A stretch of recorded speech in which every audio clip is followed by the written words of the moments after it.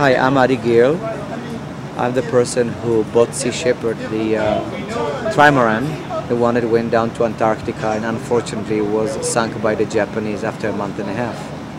A few weeks ago, I heard that the restaurant here, The Hump, was serving whale meat, and I was called to come over to a protest.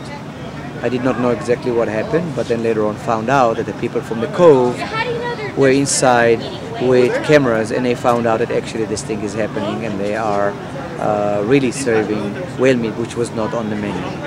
So after the first protest, which had about 150-200 people, I decided I'm going to camp here with my minivan, a video projector and a screen right in front of the restaurant every day and let people know that's what's going on.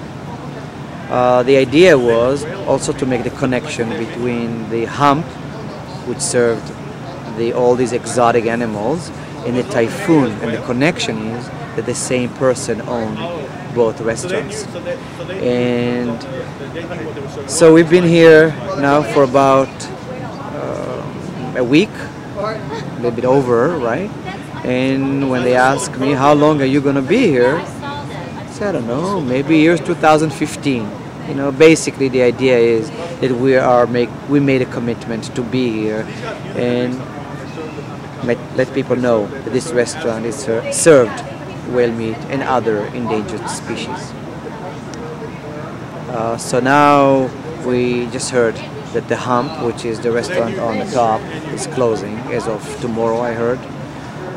That is maybe one part of the battle, because there's really no guarantee that Brian, who owns both restaurants, will not take his recipes from the Hump and just bring it down one floor below and feed his regular customers, not through the menu but just on his little secret recipes, all of his endangered species, or be cruel to animals like drink turtle blood and things like that, or horse meat and all that. So now we don't exactly know which direction to take yet, but we're going to figure that out.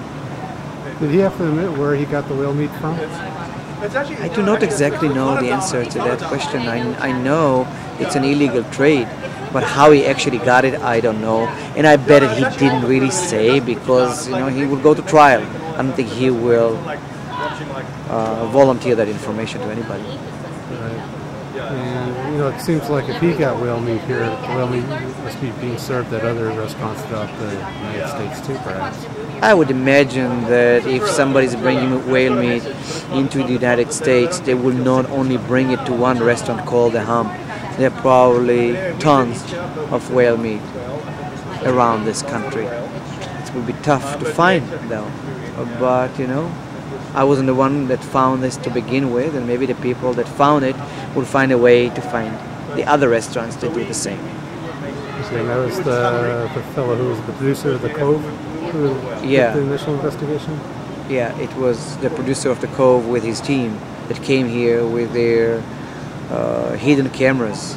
Some of them were the size of like a button, and then they had the FBI on the outside, and the FBI were texting to them, and they were texting back, and they said, we're getting now whale meat, and then I don't exactly know all the details, but they got the evidence from that sting operation.